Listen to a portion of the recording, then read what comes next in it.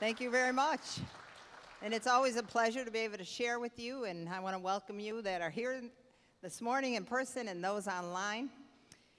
Well, I guess it's official. We're in the Christmas season.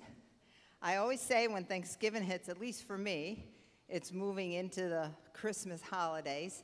And I love this time of the year. The reason I do is because I love being with friends and family. I love decorations. I love all the trees and the lights and the colors and everything else. I love watching my grandkids get excited over gifts and just playing with them and them coming over. I don't like the stressfulness. I don't like the busyness, but I love this season. But I especially love Thanksgiving. Thanksgiving to me has always been a special holiday because at Thanksgiving, hopefully, it refocuses us on the blessings that we have. Hopefully, it refocuses us on giving thanks to the King of Kings and the Lord of Lords. And I want to talk about Thanksgiving, not necessarily the holiday, although I will include that. But I want to talk to you today about the importance of giving thanks. Because I have found in my Christian walk that probably one of the greatest weapon I have to fight against things that attack me, such as sadness and depression and anxiety and all those things, is to be thankful and to have a good attitude. And that's not, amen, that's not something easy to do. And so I thank God for Thanksgiving. You know, Americans look forward to Thanksgiving. I think today Americans look forward to it because they can eat so much and watch the football. Go Bills, you know. Hey, come on. But the truth of the matter is, it was a holiday established about 400 years ago. And we all know the story. We've heard it at school many times, and people told us. But you had the Pilgrims who came over on the Mayflower, and they wanted to find religious freedom. They were tired of where they lived. They couldn't worship God freely. They came over to America to make a new start. Unfortunately, those on the Mayflower were supposed to land in Virginia. They got off course, ended up in Plymouth Rock and Plymouth, Massachusetts. And of course, we know the story that it was a horrible winter. Many people died. They lacked food. They had no shelter. It was very horrible. In fact, the governor, William Bradford, describes the winter like this. He says, "That which was most sad and lamentable was that in 2 or 3 months' time, half of the company had died. Half the people that went died." Can you imagine getting on a ship thinking, wow, we are going to land and such opportunity and such a place where we can worship freely, and they're all excited and they get here, and because of disease and sickness and the horrible storms and not having shelter and running out of food, half of them die. In fact, it got even more discouraging because a ship came to bring them provisions, to bring them relief, and there was no provisions on the ship, only 35 more people and 35 more mouths to feed. And it was tough. But by God's grace, they made it through. And that spring, they were able to plant many seeds. Thank goodness for the American Indians that became their friends and came alongside them. And they were able to have a great harvest in the fall. And they celebrated the first Thanksgiving in 1621. And it was described as a time of just gratefulness and thankfulness to God for the plenty that they had. They were overwhelmed how God had blessed them with such plentiful stuff. And there's a great scripture in 1 Thessalonians 5, verse 18, that says this: "Be thankful in all circumstances." Now, I want you to hear me. In all circumstances. "For this is God's will for you who belong to Christ." Be thankful in all circumstances? Really? This is your will for me, who is in Christ Jesus? Let's just be honest. It is difficult to be thankful all the time. Many of you here today are facing such grief, such sorrow. We just lost a dear brother from our church. Just great sorrow grabs hold of us. How could this happen, God? Why did you allow someone so young to die? Such pain, knowing people with sicknesses and diseases. The list goes on and on. But yet it says to be thankful in all things. Listen to this out of the Message, the Bible Contemporary Language. This is the same verse. Be cheerful no matter what. Pray all the time. Thank God no matter what happens. Really, God? Are you kidding? But this is the way God wants you who belong to Christ Jesus to live. That's powerful. Why do you think it was so powerful to give thanks to God in all circumstances? I'm going to tell you why. Because like I said, I believe it's a powerful tool in the hands of God's children, because something supernaturally happens when we're in the midst of crisis, when we can lift our eyes to Him and begin to thank Him in the midst of horribleness. Come on. Something supernatural happens. Whether you experience depression, anxiety, sadness, great grief, as many of you I know are walking through, or maybe you've been defeated, or you're overstressed, or you're dealing with disbelief or disillusionment, or you've been praying for so long for that prodigal, and the prodigal has not come back yet, and you're saying, God, do we even hear my prayer? Come on. We go through difficult times in this world. There's just no getting around it. I don't understand it. I can't tell you why it happens, but I do know that I am God's child. He is in control, and His word says to me, give thanks in all things. Now, that's not easy. That's a very difficult thing to do. But let me tell you this. It doesn't say give thanks for all things. Hear me. It doesn't mean Pastor Jonathan hurts his hand. Thank you, Jesus, that my hand hurts and I can't use it and I'm in so much pain. No. Be thankful in all things. You see, God allows things to happen in our life because, even as Pastor Jonathan spoke last week, He's building something within us, some type of character within our spirits. I taught out of Psalm 84 2 weeks ago. And there was a great scripture that I love in Psalm 84. And it says, as the people passed through the valley of weeping. See, they were going through a horrible time. But it says they made it a spring. How do you make what you are walking through into a spring of refreshment? By looking to Him. By thanking Him. By praising Him. Come on. That is a supernatural key for each one of us as we walk through life. Because let's be honest, we live in a world that is decaying, in a world where we're going to see crisis after crisis after crisis, and it's going to affect us. There's no way of getting around it. But God said, be thankful in all circumstances, no matter what it is that you're going through. And I loved in Psalm 84, it says right after that, as they make it a spring, they go from strength to strength, increasing in victorious power. Come on. You see, something supernatural happens to us when we're facing a crisis. Now, do we cry? Yes. Do we get sad? Yes. Do we get mad? Yeah, I do. Come on, we're human beings.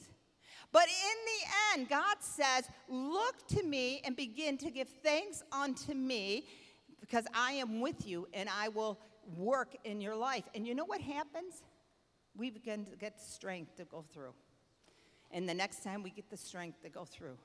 And the next thing we know, we have this unbelievable, victorious power to overcome that which we're facing. God wants to do that in each and every one of your lives. And so we need to learn to cultivate a heart of thanksgiving. Now, that word cultivate is interesting. I looked it up, and one definition I saw said to improve by labor. When you cultivate the ground, it takes a lot of work, doesn't it? You know, I remember when we first moved to Clarence years ago, and we wanted to have a garden in our backyard, and the soil was as hard as a rock. And it took so long to cultivate that ground, to break it up, to make it work so we could plant seeds, to put fertilizer in the soil to make it soft. And it took a lot of work. But it's the same thing with us.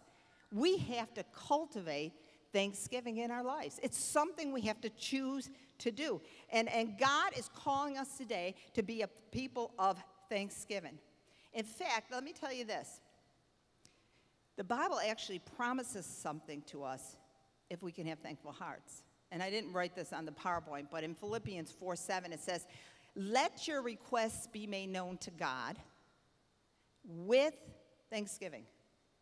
And what does it say then? It says, then the peace of God, a peace that transcends all of our understanding. We don't get it. We don't understand it. It's a peace that gives us hope and assures our heart. That peace will guard your heart and your mind in Christ Jesus.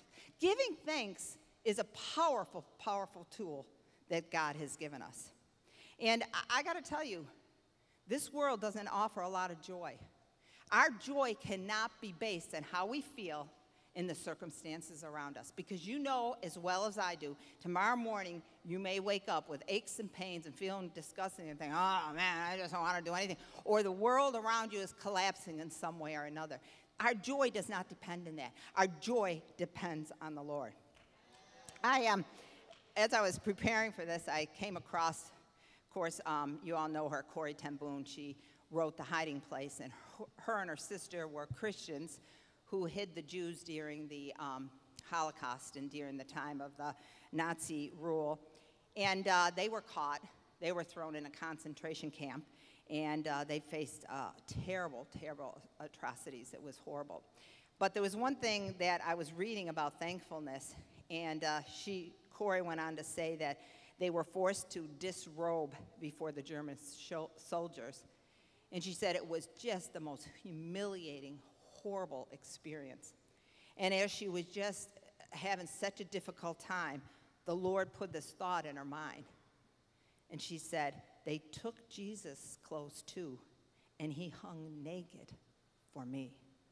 And she just began to be overwhelmed and touched. And she went to her sister Betsy, and she said, Betsy, I got to tell you something. What God just showed me, that they took Jesus' clothes too, and he hung naked for me and for you. And Betsy's response was this, oh, Corrie, I never thanked him for that. And she began to thank God. You see, even in the most horrible of situation, Corrie and Betsy ten Boom found something to thank God. And he gave them the grace and the strength to get through it. Listen, they were powerful men, powerful women of God. Why is that? Because I believe they lived a life to choose to see life from God's perspective. That's what they did. And I want to share with you some kernels of Thanksgiving. And you may say, well, why are you using the word kernels? Let me tell you why. I read this little legend.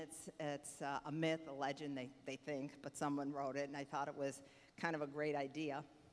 And on Thanksgiving, before Thanksgiving, when the pilgrims had very little to eat, it was said that sometimes and some days they only were allowed to have 5 kernels of corn for the day.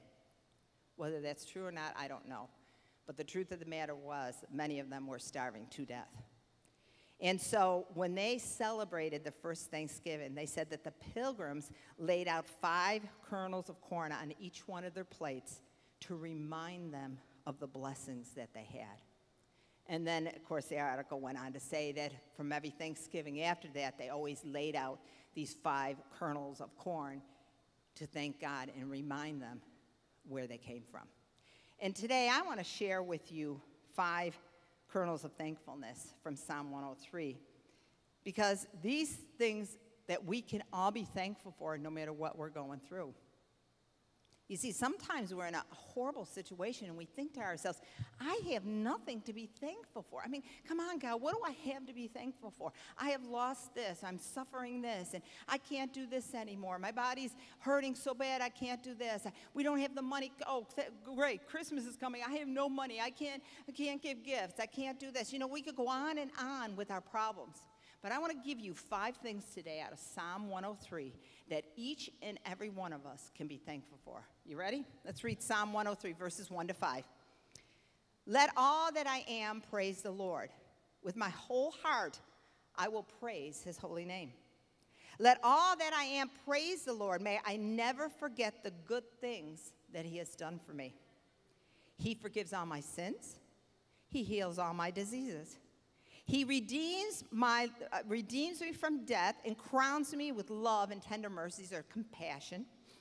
He fills my life with good things, and my youth is renewed like the eagles. Kernel number 1, the kernel of forgiveness. Something we can all thank God for if we are his children. He has forgiven us of all our sins. That tells us in the first part of verse 3. He forgives all my sins. Why did Jesus come to earth in the first place? I believe he came to earth because he wanted to restore mankind to a state of fellowship that they used to have before the fall. What do I mean by that? When God created man and woman, Adam and Eve, his intentions were to create people in his image that those people could have constant fellowship with him. And he put them in a perfect place. The Garden of Eden was perfect. I have to believe there was no bugs. They were biting all over you. There was unity. There was peace. There was joy. There was no sickness. The Bible even says they walked with God. Okay, they had this perfect fellowship with their Creator. Everything was wonderful. And then man took things into their own hands. See, God didn't make men and women robots. He made them in his image, that they had a free choice, that they can make their own decisions, because he wanted them to love him for who he was. And he wanted this fellowship. And so man sins. And right after they sin, just imagine that. They are taken out of that perfect environment, and now they are thrown into this world where they have to work hard, where they suffer pain, where there's disunity in the family. I mean, come on, one son kills another son. Now they're dealing with sin, iniquity, and the worst of all, God didn't walk with them every day in the fellowship, in that personal contact that they had with them, because sin now separated them from that. And so God said, I can't have this. There's no way. I want fellowship. I love my people. So he sent the Lord Jesus Christ, and he came down to earth as man. He was God in the flesh. And he died upon the tree. He took the beatings for you and I. Then he took every sin that we've ever committed, the sins that we're going to commit, and he took it upon himself so that you and I could be forgiven and cleansed and made righteous, and once again have fellowship with our King of Kings and the Lord of Lords. That's what Jesus did for us. That's the God we serve. Listen to these verses, Hebrews 9:14. For by the power of the eternal Spirit, Christ offered himself to God as a perfect sacrifice for our sins. Jesus was perfect. He never sinned. Yet he did it for you, and he did it for me, that we could have fellowship and eternal life with him. Verse 15, for Christ died to set us free from the penalty of sins. Do you understand what we deserve because of sin? The Bible says all have sinned and fall short of the glory of God. None of us are perfect. That's our sin nature. But yet Jesus came to cleanse us and wipe those sins away. Hebrews 9:28 says, so also Christ was offered once and for all time as a sacrifice to take away the sins of many people. If you're here today and you have accepted Christ in your heart, and you have asked Jesus and God to forgive you for those things that you have done, listen, he has cleansed you. He has wiped away your sins. No longer do you have to walk in shame, in guilt, and in condemnation, because Jesus has set you free from that. And you know, as I was doing this, I was thinking that the thought came to me that some are still here struggling with accusatory thoughts. Thoughts like, I can never be forgiven. Look what I did. Look at the life I did. And then you sin again and you fall into temptation. You think, God will never love me. God will never forgive me. No, that is not true, because Jesus came once and for all you have to do is ask for forgiveness, and he will cleanse you, and he will take away guilt, shame, and condemnation. Listen to Psalm 103:10. This is a little later down in the Psalm. He does not punish us for all our sins. He does not deal harshly with us as we deserve. Our sins, we deserve punishment. We deserve death, never to be with God again. But God took care of that by sending his son, Jesus. Verse 12 says this: he has removed our sins from us as far as the east is from the west. How far is the east from the west? Okay? You can't measure it. That's how, when we ask him to forgive us, he cleanses us, he forgets it, and he removes them from our lives. He doesn't see you today as this sinner sitting here. He sees you today as cleansed and righteous, just like Adam and Eve started out. And he sees you as wonderful, having fellowship with you. All you need to do, as Acts 3:19 says, now repent of your sins and turn to God, so that your sins may be wiped away. If you're here today and you never repented of your sins and you want them wiped away, all you got to say is, Jesus, I'm sorry. I turn to you and I ask you to forgive me. The Bible says in 1 John 1:9, if we confess our sins, he is faithful to forgive us our sins and to cleanse us from all unrighteousness. Now listen to verse 20. When we do that, then times of refreshment will come from the presence of the Lord. Oh my, how we need those times of refreshment. How we need to be refreshed. All we need to do is be thankful. Thank you, Jesus, for cleansing us and removing these sins from us. That's the first thing we can be thankful. Everyone can be thankful for that if you're a child of God. Number two, the kernel of healing. All right? He forgives us. He heals us. That's what it says in verse 3. He heals all my diseases. See, the Bible is clear that Jesus just didn't come to forgive us of our sins, to take away our shame and our guilt and our condemnation, but he also came to heal us. Listen to the prophetic word in Isaiah 53, that's the book of Isaiah. He prophesied, this is about Jesus. He said, surely he has borne our griefs, or our sicknesses, our weaknesses, our distresses. Come on, he bore them on the cross. Do you feel weak today? Is there addictions that you just can't get past? Do you have sorrow, and do you have griefs and sicknesses? It goes on to say he carried our sorrows and our pains of punishment. The punishment that we deserve, he carried it to the cross. And with the stripes that wounded him, we are healed and we are made whole. Jesus came to heal us. And he came to heal us not just physically, but spiritually. A lot of us spiritually need a healing touch from God. We need to be released from the guilt of shame and sin. We need to be filled again with his spirit and alive. And our spirit, it's a spirit part of us. God wants to heal us. He wants us to have complete fellowship with him again. So when we talk about healing, we're not just talking about physical. We're talking about spiritual. I'm talking about emotional. The grief, the sorrows, the hurts, the pains, the anger, people who hurt us. Come on, the list goes on and on and on. He wants to heal you today. He wants to heal you physically. I believe that with all my heart. Why do some people get healed? I don't know. And some don't. I will never know. And someday God will tell us. But all I know is he loves us, and he has a plan for all of our lives. And he is accomplishing something in everybody's lives. But this is what I want you to do today. If you are dealing with something, we have prayer people up here or someplace over there, after the service. I want to encourage you to go up for prayer. I want to encourage you to take that step of faith today. Listen what James 5:14 says.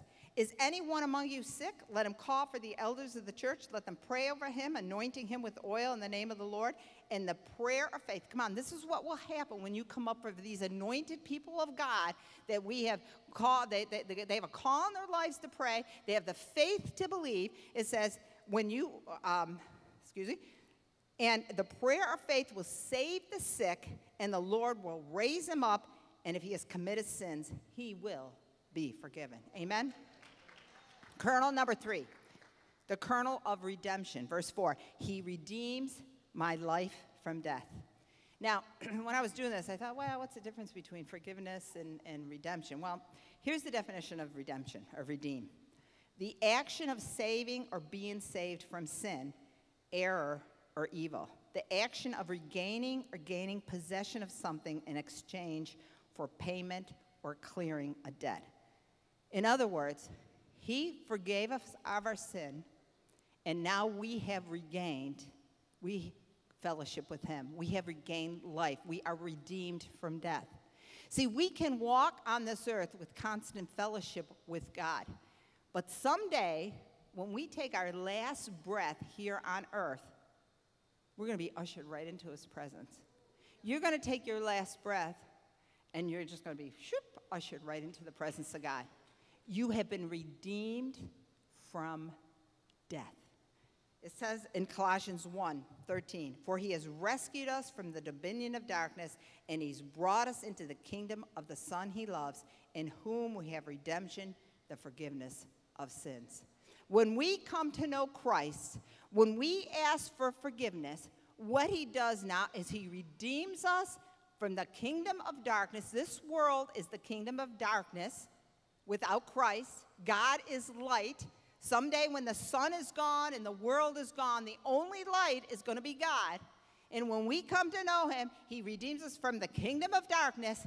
He translates us into the kingdom of light. And that's where we walk now. We are redeemed from death. We have complete fellowship with our God and our Savior.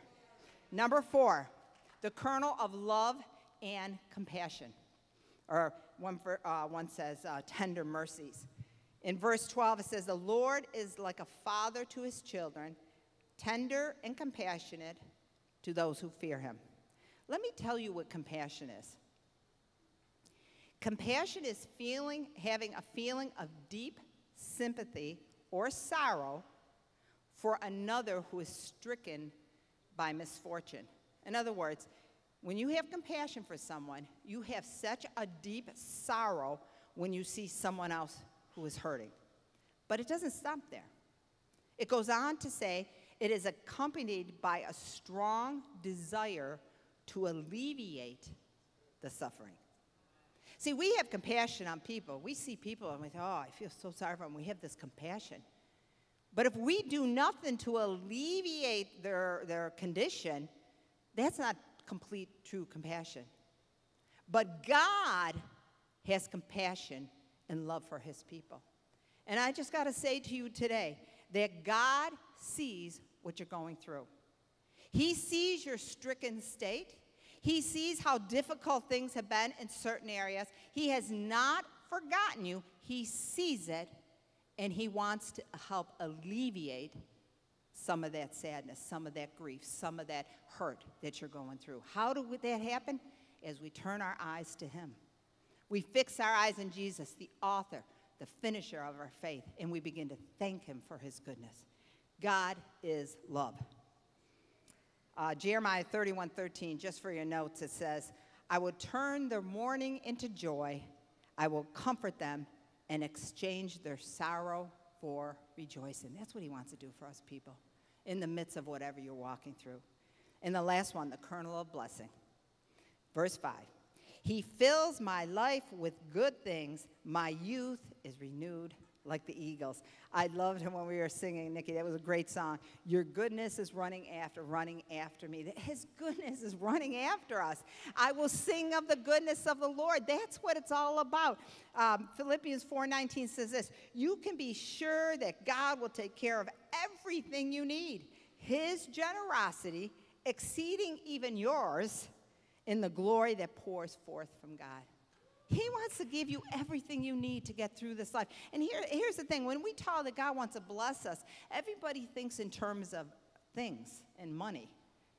That isn't really exactly all the time what that means. It's not that God doesn't want to bless us financially or physical things. But what God wants to bless us with is spiritual health, spiritual and emotional health, and physical health. That's his blessings. Listen to Ephesians 3:20 out of the Phillips translation. Now to him who by his power within us, it's within you, is able to do far more than we could ever dare to ask or imagine. You may be going through a rough time today, and it may be very difficult for you, but God has called us to give thanks to him. Ephesians 1:3 says, "All praise to God, the Father of our Lord Jesus Christ, who has blessed us with every spiritual blessing in the heavenly realms because we are united with Christ." You know what spiritual blessings are? I just talked about them. Forgiveness, redemption, his love and compassion, his peace in the midst of trials and tribulation. I'm going to ask the band to come up as I close. But you may be sitting here today, you might say to yourself, well, how do I access all that? I don't get it. And I just want to say to you, it's really in some ways so simple. It's hard, but it's simple. It's coming to that place to say, I'm a sinner, Lord. Would you please forgive me? I want you to rule and reign in my life, and just surrendering to him. That's what it's about. In this season, as we walk through, in this Christmas season now, we're called to be thankful in all circumstances. That's his will for our life. And I want to encourage you. You may be here and saying, I have nothing to be thankful for. Let me tell you, if you're a child of God, you can thank him for his forgiveness, for his healing, for his redemption, for his love and compassion, and for the blessings that he has bestowed upon you. Amen? Let me just close with this scripture in Hebrews 13:15. It says, through him, therefore, come on, he's talking to us. Through him, therefore, let us at all times offer up to God a sacrifice of praise. Praise is hard to give God when you're going through rough times. And it is a sacrifice. But it's a sacrifice that we offer to God. Listen what it says, which is the fruit of lips that thankfully acknowledge, confesses, and glorifies his name. Come on, that has got to be you, and that has got to be me this season. Here's what we're going to do. Before we sing, I want everyone to stand at their feet. And I saw you sit down. You got to stand up again. Get you a little exercise here. I want you to begin to thank God. Now listen, it says to thank him with your lips. That means you got to do it out loud. And for some of you, that might be difficult. You're not used to doing that. But I'm going to begin to thank him. And I want you, where you are, just to begin to lift up your voice and begin to thank him for the blessings that he has bestowed upon us as his children. So come on, just begin to lift up your voice. Father, we just thank you today. Lord, we thank you, Jesus, for your forgiveness. Lord, we thank you that you shed your blood, Jesus, for us, that we are cleansed, that we are made whole. Lord God, we thank you for your redemption. We are redeemed from the curse of death. Lord, we thank you, God, that you have cleansed us and you have redeemed us. Lord, we thank you, Father, for your healing, Lord. We thank you, Father God, that you want to heal us, body, soul, and spirit. Lord, we just thank you for your love. We thank you for your compassion. We thank you for the blessings that you have bestowed upon us. Come on, let's thank him. Thank you, Jesus. Just say, thank you, Jesus. Thank you, Jesus. Thank you, Jesus. Yes, Jesus. Thank you, Father. Thank you, Jesus.